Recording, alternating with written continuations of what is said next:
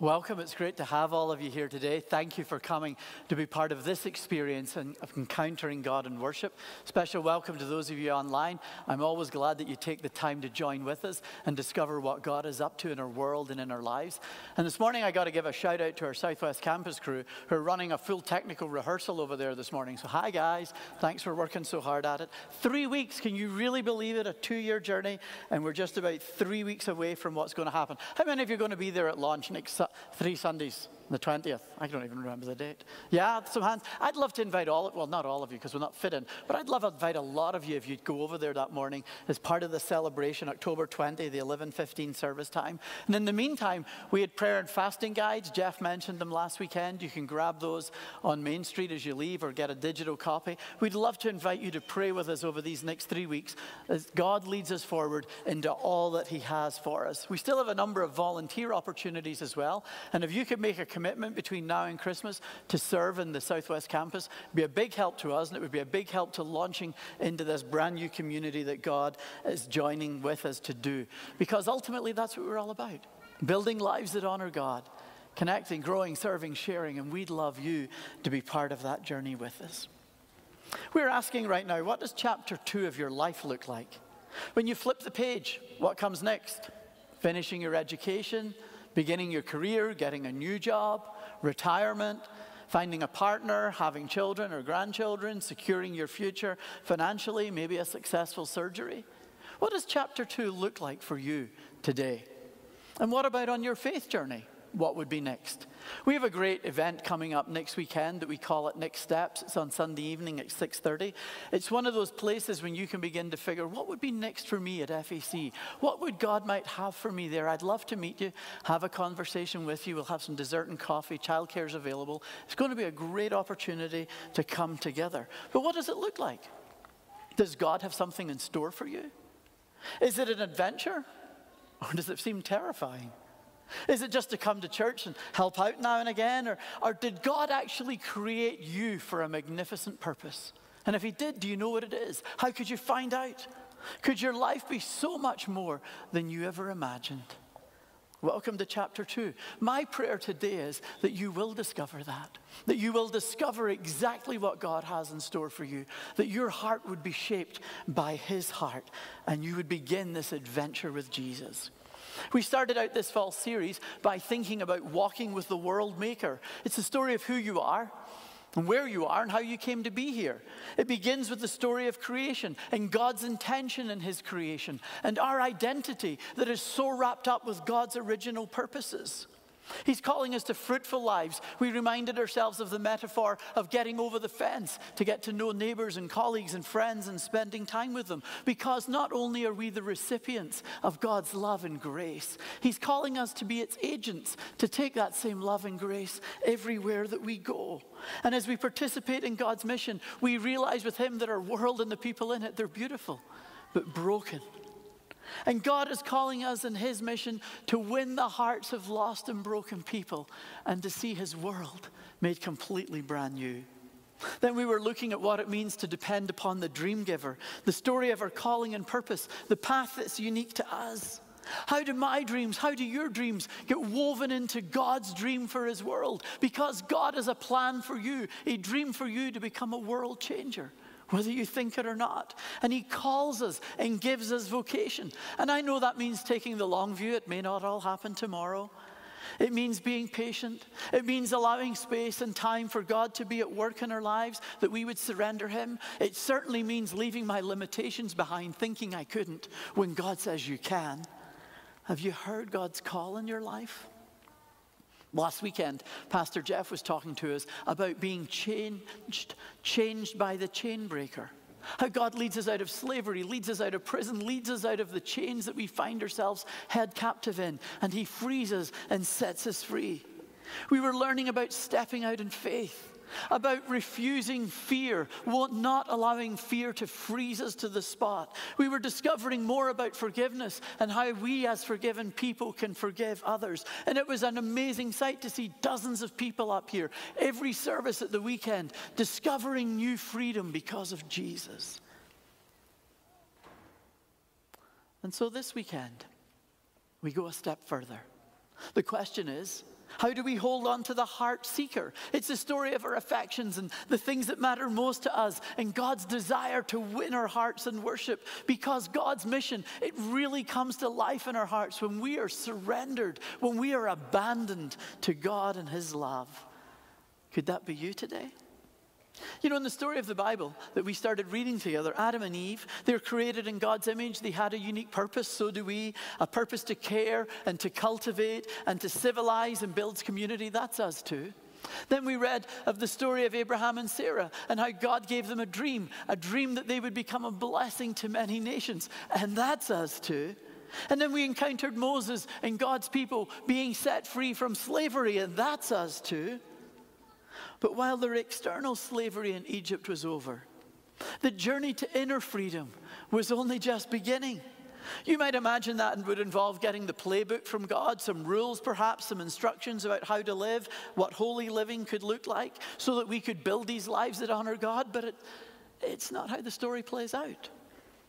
The people of Israel have been set free from slavery in Egypt. They've crossed over the sea. They've wandered through the desert. They've arrived at the mountain, Mount Sinai.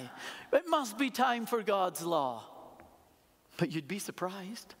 You see, if you read the book of Exodus, where you read of their story, most of it's actually about worship, not about rules. In fact, most of it's about this thing that they called the tabernacle, a tent, a portable worship center that they took with them on their travels with God. It wasn't about rules to try and become better or nicer people. It wasn't about moral perfection even. It was about God seeking our hearts, because worship, not rule keeping, is what God is after most.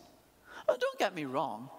It doesn't mean that God has nothing to say about how we live our lives or about our behavior and choices. All communities need some rules to live by. Driving on the right-hand side of the road is not about moral perfection. It's just about safety and making sure we get here and get home again. The absence of rules is anarchy. Useful rules create a framework. We get that for trade, for security, for peace, for health, for driving in the snow. You could look at all those Old Testament rules. There's a lot of rules about food. Kosher eating. I can imagine Moses, huge crowd of people, they're leaving Egypt, they're crossing the sea, they're wandering through the Sinai Peninsula on the way to the Promised Land. They'd quickly run out of all the sandwiches that they brought with them. Now what were they going to do?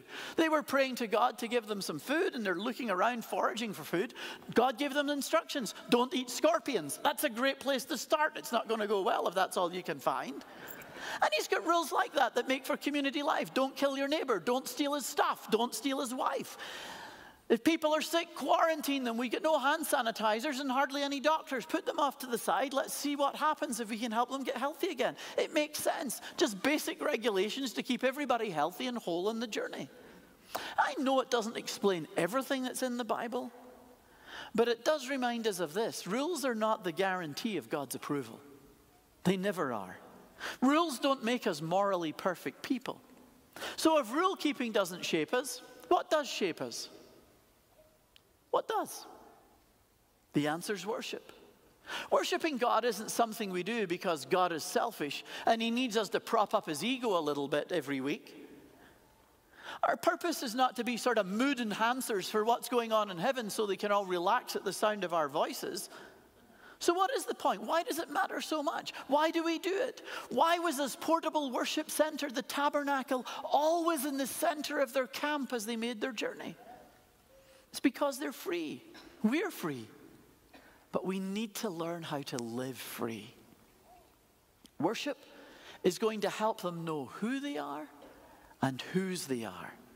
It will embody their hopes and it will embody their dreams. Worship is embodied hope. They didn't own the Promised Land yet. They weren't there, but they had the tent. They knew where they were going. It's embodied hope. And for us as we worship, it's how we express our longing for God. It's how we express our complete dependence upon God. It's how we express our hope that God is changing our lives, my life. It's how we express our hope that God is changing his world. When we worship, we get a glimpse of heaven. It's our embodied hope. This rhythm of weekly worship and of annual festivals that God gave to his people was designed to create a sense of sacred time in their lives, in their weekly routine, in their annual routine. It's why we gather together weekly to worship. The tabernacle in the center, it also created a sense of sacred space where they could be with God. Not because that patch of dirt was any better than anybody else's patch of dirt, but it was because God's presence was with them there. And it's not as though God is only in the tent. After all, he's the world maker. His presence is everywhere. So why this tent, the tabernacle? It was a place set apart where God's people could be present to God's presence. They could be present to the presence. That's what's going on. I want you to watch Andrea and Ali's story and see if you can discover how they sensed God's presence. You will never stop fighting for me when I can't fight for myself. Every word is a promise you keep, 'cause you love me like nobody else. I grew up in Venezuela, and I live here with my parents and my 2 sisters. I went through a really hard time when I was about 13 years old. I had this really good friend. She's always been there just telling me, God's always with you. He talks to you. You can talk to him and he will talk back. I grew up knowing that God was there, but I didn't know that you can talk to him. So I just decided to put it on a test, and I would just go to my room, pray, and suddenly the presence of God would just be on my room. It went from a moment of despair, really hurt in my heart, to peace and love. And I never felt that before. And then that love that he had for me started to translate into the love for my family. It went from I don't like my family, I hate my family, to I love them, let me hug you because I need to hug you right now. I saw the change, and I just could see how she was such a happier person, and she loved me so much now. So I remember when I was probably in grade 10, my friend comes to me and she says, do you want to give your life to God? And I'm like, I don't know what that is, but sure. And she starts praying with me. Something like, I just want to give you my life, and my spirit is now yours, and I will live for you the rest of my life. So since that moment, I really felt different. God became my best friend. He became my prince. He became everything that I was looking for. And then that emptiness that I had in my heart, it just went away. I just had a constant need of seeking him. And it took me a while to understand what was going on. I always felt she loved me, but it was like a different kind of love. Like, it was like Jesus loving me through her. And I love that. I wanted that. So I started talking to Jesus myself, and I felt it. And that day I was just like, yeah, you're the one. You're the one. One day I'm gonna be in heaven and I'm gonna be singing to him in front of him. Meanwhile, that happens, I'm gonna worship him right here. I just wanna thank you, Father, for everything you've done in me, in my life, because you planned it from the beginning through Ali's friend, through Ali, through me, and you're working in my family. And I can just see the day when we'll just praise you forever. And I can't wait for it. I'm longing for the day that I'll see you face to face.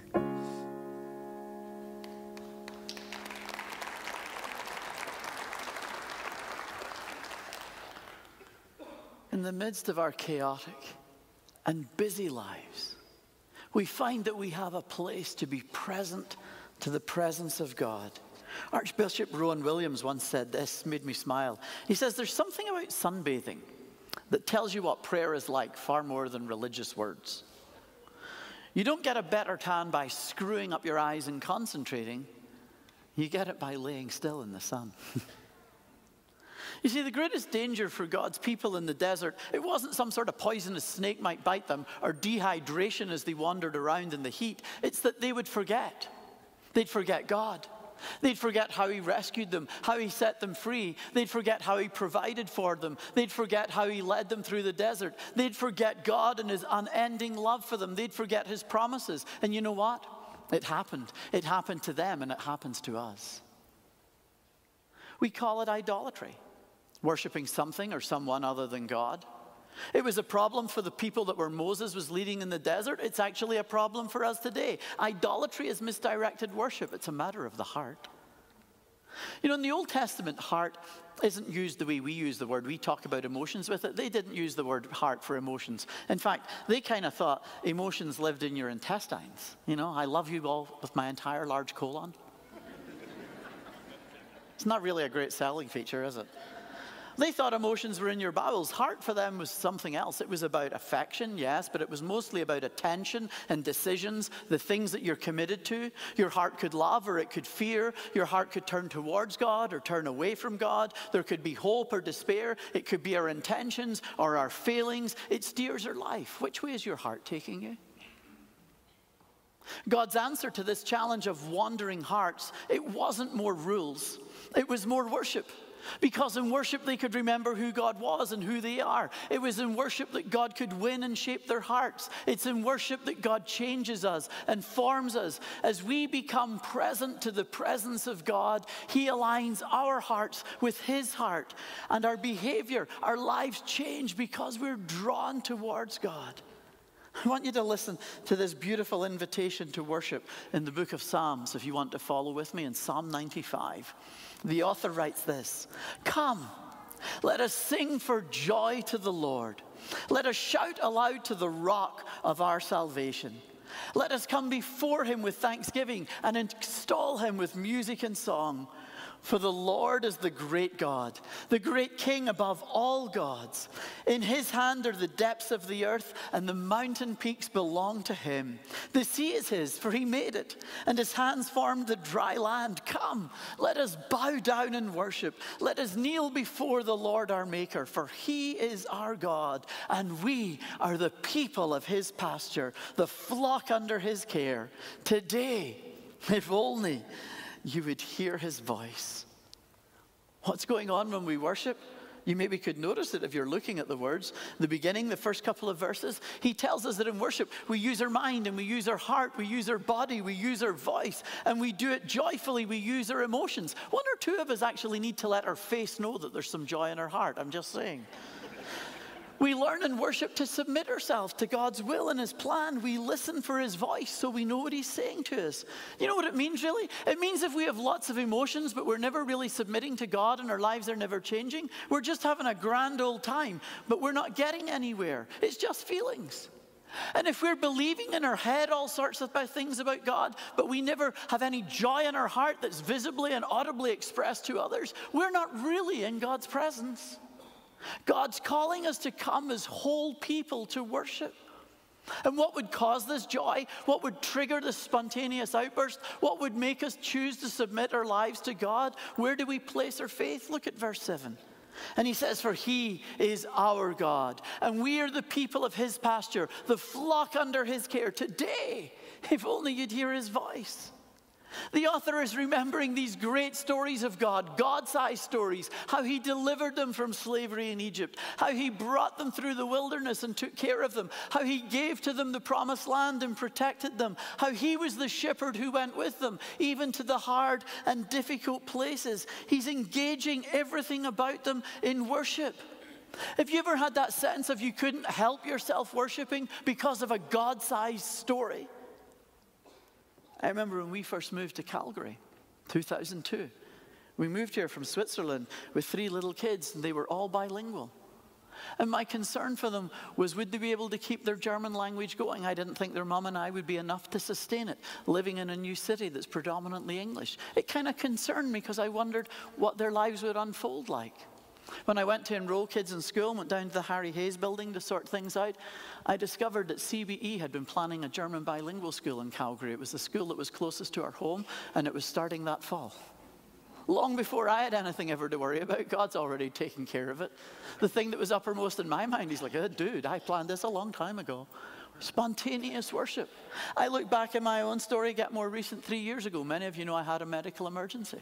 Spent a week in ICU, and when I'm in there with a cardiologist who couldn't figure out what was wrong with me, they were trying to fish around. There was a conference going on in Calgary at the time of electrophysicians, the world leading expert, and the problem they thought I had was there, and he happened to have a free afternoon so he could come and visit me. Because God's stories show up in our lives, and they lead us to worship. Where's your God story? You see, worship is ascribing ultimate value to something or someone. The first of the 10 commandments God gave was don't go worshiping other gods. Worship him and nothing else. Because here's the reality, we're all worshiping. We're all worshiping something or someone. There's no possibility of you not being a worshiper today. Whether you know it or not, you are a worshiper. All of us build our lives on something, give our hearts and our hopes to something. We all worship. We all have to live for something. It could be your career. It could be your family. It could be your lover. It could be your looks. It could be your professional status or accomplishments. But we look to things to give our lives meaning and purpose, things that tell me I'm worth something. And Psalm 95 is reminding us, if you want to know what you're worth, if you want something to be different in your life, then the invitation is to hold on to the heart seeker. Give him your heart. Give him your worship. How do we do it? It tells us right there. It's something we do together. Look at the words in Psalm 95. Us, our, we. Come, let us sing for joy. Let us shout aloud. Let us bow down in worship. It's something we do together. We are so used to making decisions for ourselves, putting ourselves at the center of the universe, doing what I want, when I want, the way I want it. This kind of seems foreign to us. But it's how worship works. We hear God-sized stories together and we worship together. And our lives are mostly changed when we are together, when we gather. Have you ever wondered why it's so hard to get to church on time? Have you ever wondered why you had an argument in your car with the people you love most on your way here today? Have you ever wondered why your weekend schedule is so busy that it's hard to gather together? Have you ever wondered why your life doesn't change as quickly as you'd like? I'll tell you why. The enemy wants to keep you from corporate weekly worship. That's why. It's exactly why. You'll never really fully know and understand and encounter God till we pray together corporately, till we praise together corporately, till we study God's word together corporately. We do it with others or we will never really know him at all. We get this distorted view unless we're willing to sing together, pray together, rejoice together, praise together, listen together, study together. It's why gathering together in worship is so crucial. Our lives and our behaviors begin to change because we are drawn to the heart seeker in worship. Like a compass needle pointing true north, it begins to happen to us. It's in worship that God shapes us as our hearts begin to align with his. Present to the presence of God here in this space, we become more like Jesus. The formation of our character comes through worship. If you want to become more like Jesus, then make corporate weekly gathering to worship a priority in your life. Because in worship, we become all that God intends for us to be. And it's in worship we begin to do all that God intends for us to do. Not only do we worship together, Psalm 95 mentions some key components. The first 5 verses are all about praising God and celebrating his presence. And then in the middle, in 6 and 7, there's this sense of joyful submission to God. And finally, the last part, it goes on talking about God's word. Praise, submission, God's word. It's what we do when we gather too. We praise God and we recognize his greatness, that this God of the universe would love me. It makes me aware of how small I really am and how much I need him. It's why I want to listen to his voice. It's why I want to respond with a glad yes. It's how it happens. We praise God. We recognize that we need him and we choose to listen to him. It matters that we participate. My preaching will never change your life. It's worship that will. It's why I'm encouraging you today to prioritize weekly worship, to be on time, to stay till the end, to participate fully, to be present to the presence of God. Is that easy? No. Is it vital? Absolutely. To worship God is to give him your heart. And let me be really plain, if you don't give him your heart, you'll give it to something else. There's no question of our not worshiping. The only question is who or what will we worship. God desires your heart because he's your creator. He's the world maker. He has great plans for you. He is the dream giver. Jesus has come to set you free. He's the chain breaker. Can you see why he's the heart seeker? You know, when we read the New Testament, the stories of Jesus, this language of this portable worship center, the tent, the tabernacle, it shows up. Listen to this in John's account of the life of Jesus, John 1 verse 14. It says this, "The Word became flesh and made his dwelling among us. We have seen his glory. The glory is of the one and only Son who came from the Father, full of grace and truth." Some translations, like the one I read, say made his dwelling. Some will say he moved into the neighborhood. But the word that they're translating there literally means tabernacled, the tent. It is in Jesus that we encounter God's presence. He is God's presence with us. It's in Jesus that we can be present to the presence of God with us. It's in Jesus that we are invited to worship. So how will you surrender your heart, your affections, your decisions to Jesus? Because he's the heart seeker. Maybe you've never encountered Jesus before. This is all new to you. Why don't you have a quiet conversation with him even now? Tell him your story. Tell him the truth about you. You won't offend him. Let him know what you'd like to be different. Let him know that you'd like to encounter him today. Begin that journey with him. It's the best decision you could ever make. Maybe for some of us the question is, what actually causes my heart to surrender to God? What things help me listen better for his voice? What helps me be aware of his presence? What helps me align my life with God's purposes? It's easy to be cynical in worship. I didn't like those songs this week. It's too loud, it's too quiet, it's too fast, it's too slow. The preacher's too funny, he's too dry. I'm the preacher, I even feel that way. Here's the thing. I have refused to allow myself to sit on the sidelines criticizing and complaining. I'm not the coach. I'm not the critic or the cynic. I'm here to be present to the presence of God, not because he needs my praise, but because I desperately need his presence. Amen. Do you need Jesus today? I know sometimes we end up thinking, well, if you only knew, if God only knew, if he only knew what I've done, if he only knew what I was thinking about this morning, he wouldn't want me. He'd toss me into the long grass. Nobody would want me. But Jesus is here already waiting for you.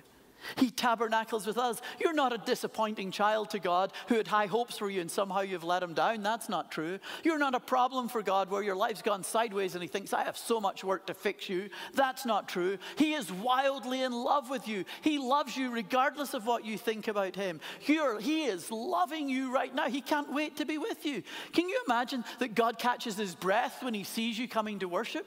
Can you imagine that his palms are all sweaty thinking you've come to be present to his presence? Can you imagine that his heart skipped a beat because you showed up here today? Can you imagine it? Like a husband with his bride? Like a mother with her newborn child? There's nothing can keep you from God's embrace. We don't need to wing God's love. We celebrate it as we worship.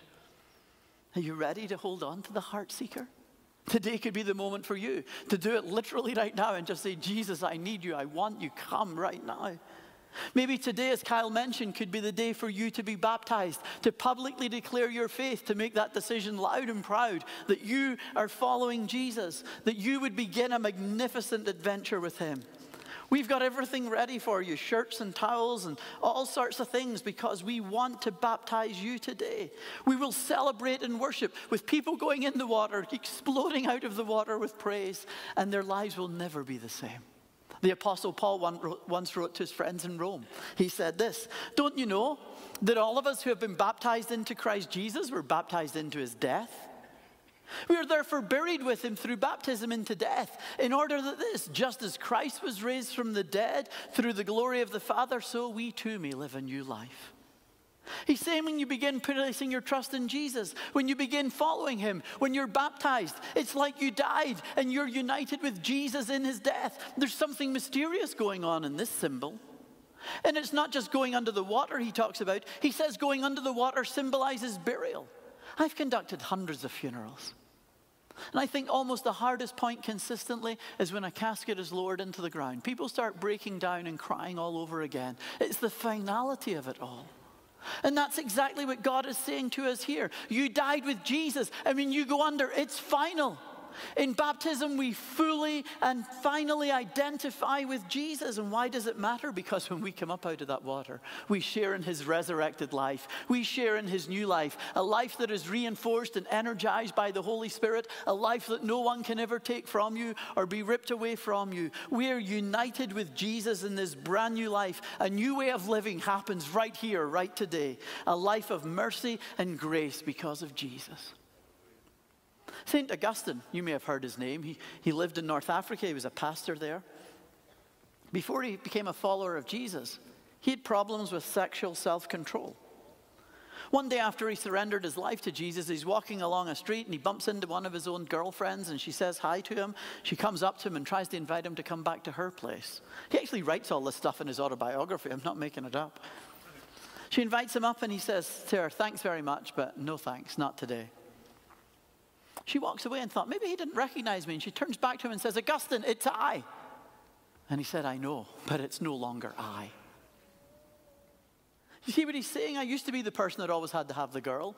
I used to be the person who had all these relationships, no matter how destructive they were. They weren't about love. They were just about filling a hole in my heart. I needed to have this. I needed the person who had to have. I was driven. That's what I worshipped at one point, but not anymore. Because of Jesus, I'm different. I don't need this. I'm free to love. I'm free not to hurt anybody anymore. I don't need the things I once did. That's a God-sized story. You could fill in the blank. I used to be. I used to be the person who had to have a relationship. I used to be the person who had to be ego propped up. I used to be the person who could never make it work without somebody there beside me. I used to be the person who what? But not anymore. I'm somebody else in Jesus. It's why we have everything ready for you to be baptized right now. They're going to open the door over here on my left. Your right, the light will be on. If you've not even thought about baptism till this moment in time, I'd love to baptize you today. Everything's ready. Shirts, shorts, towels, hair dryers. Because the heart seeker is ready to welcome you home. He's waiting for you. And we are going to sing the way Psalm 95 said. We're going to sing, we're going to shout, we're going to clap, we're going to celebrate. We're going to make sure everybody knows how much Jesus loves us. We are going to worship, and you are going to witness a bunch of God-sized stories today as we do. Lives that have been changed. So what's holding you back? The heart seeker is here, waiting for you. So Father, we pray. We pray right now that you would meet with us. Those of us that have never said yes to Jesus, and we're wondering. But today we're saying, Jesus, I need you. I want you. Change my life. Take me, make me. Do something for me today, I pray. And for some of us, we've struggled with worship, and our hearts get a little stiff and sore sometimes. And we're praying, Lord, would you soften us up? Would you woo us and win us with your presence today, that we could be fully present to the presence of God in our worship? And for those that are being baptized and those that are sitting on the edge of their chair thinking, will I, won't I right now? Father, I pray that as they get baptized and make this monumentous decision, that they would hear your voice saying, you are my child and I am so pleased with you. So help us today to say yes to you, the heart seeker. We pray in Jesus' name. Amen.